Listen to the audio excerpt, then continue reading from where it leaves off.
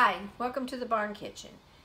I've had a lot of people ask me about a recent post that I put on my Facebook page, which was talked about the benefits of lard over the traditional oils that we've got today, like Crisco and canola. And I wanted to show people how easy it is to actually make your own lard from rendering pork fat. We butchered a couple of pigs this past week, and I asked the butcher to keep the fat for me, which is what I've got right here. So what I'm going to do today is show you how easy it is to turn it into your own lard to use for your pie crusts and other frying agents that you could, or use it as a frying agent versus the Crisco and the canola, which is basically a byproduct of a bunch of chemical operations in today's society. So anyway, let's get started. The first thing that I'm going to do is grind this pork into small pieces, as tiny as possible. It's partially frozen right now, and that's what you want. It's easier to work with. So you'll take the big pieces like the slabs here that I got from the butcher, and I'm going to cut those so that they'll go into my grinder on my KitchenAid mixer here and come out into tiny pieces. So I'm going to go ahead and get that started. We'll start with these first few chunks. Turn on the mixer and put it on down in there and get going. Like I said, it is partially froze, so you're going to have to push it in and get it started. Speed that up. It's just fat. That's all it is. You want the little pieces as tiny as possible so that it will cook faster when you put it in the crock pot. It won't take quite as long. And if you don't have a grinder, you can just cut it into as small pieces as possible. But this is really handy, and it gets it all uniform so everything will cook the same.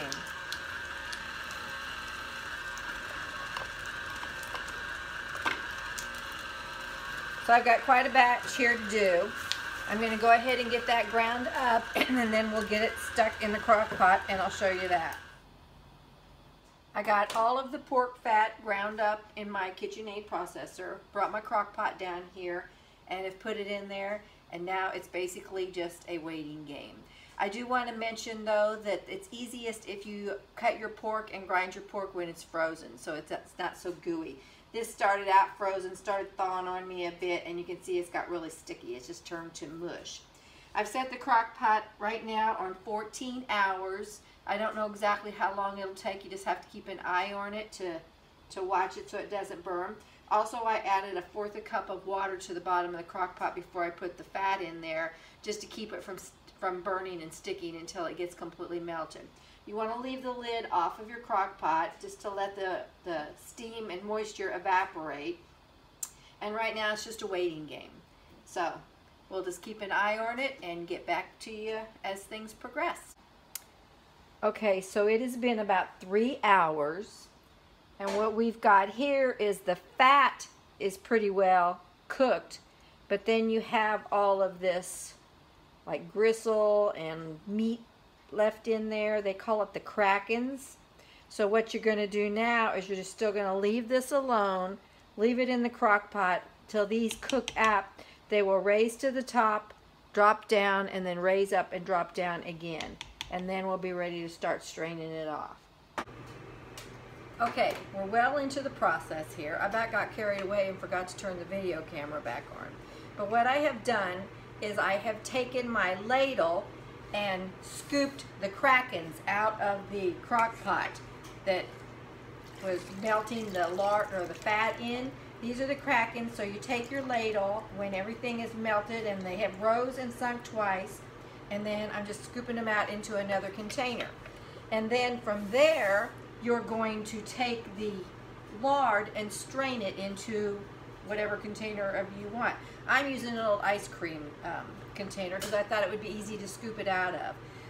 I kind of am going slow because I wasn't sure how it was going to handle the heat of this lard, but so far it seems to be doing good.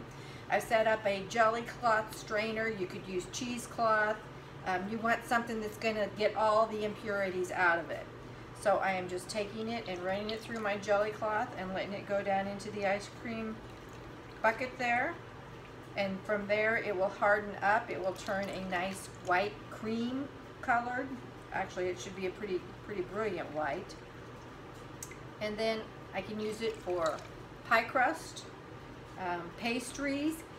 I happen to be a soap maker, so this makes also a wonderful soap. You use it as one of your base oils. And that is the process. It's just as easy as can be. And here we have the finished product. Came out beautiful. It's perfectly white and clear. None of the crackles in it. It's soft and creamy. It'll be easy to scoop out of this ice cream container to measure for recipes. And I couldn't be happier.